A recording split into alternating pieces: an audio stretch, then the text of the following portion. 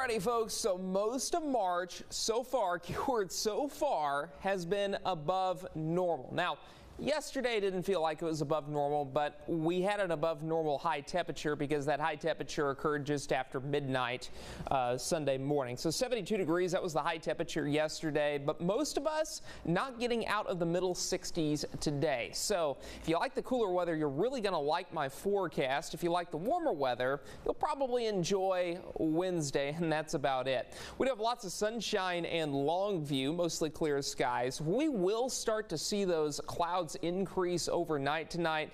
That's because of a disturbance off to our north. But here are your temperatures. We are in the 50s and 60s currently, and tonight we'll fall to a low of about 41 degrees. Partly cloudy and chilly conditions for us, and then those high temperatures for tomorrow afternoon.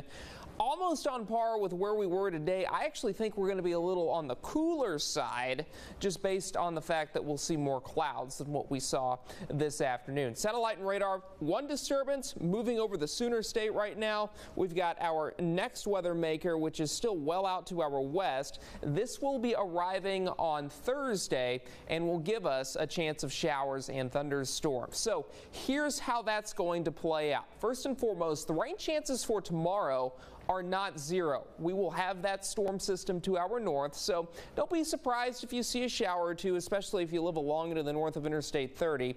That's 2 o'clock in the afternoon, but as we move into your Wednesday early afternoon, we should start to see more sunshine, and it will be warm on Wednesday as well. We're probably back into the 70s. And then heading into Thursday, there's the front, there's the disturbance. We start to see the radar fill in as a result. Showers and thunderstorms possible Thursday afternoon, and some of these storms could be on the strong to severe side. I do think the main threat right now will be the threat of some flash flooding, so we will monitor that very carefully because it will take a while for the front to get here. Now, once the front moves through, we should have slightly more stable air behind the front, and that will give us a chance to really settle up the atmosphere a little bit, and that will effectively end our severe weather threat by early Friday morning. This is 10 o'clock. You can see a strong northerly wind settling in, and that, my friends, will make it much cooler. Here is a severe weather threat for Thursday. It's a slight risk, or at least the equivalent of a slight risk, for some scattered severe thunderstorms across our area. So this will need to be monitored. I don't expect a widespread severe weather outbreak, but nonetheless, you do need to be weather aware, as you should always be in the springtime, because this is now our primary severe weather season.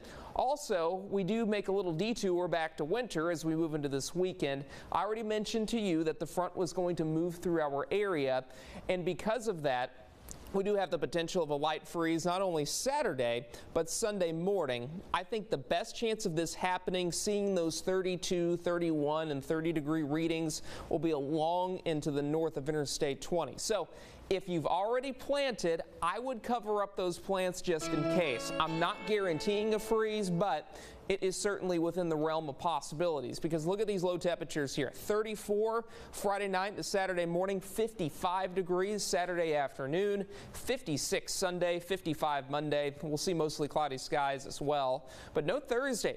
Very good chance of rain. We're already up to 80%, so I can say with a high amount of confidence that we will see quite a bit of rain Thursday. And deep East Texas, similar deal. Temperature-wise, we will be in the 40s for Tuesday and Wednesday mornings. Pretty warm Thursday, but cooling off as we move into next week.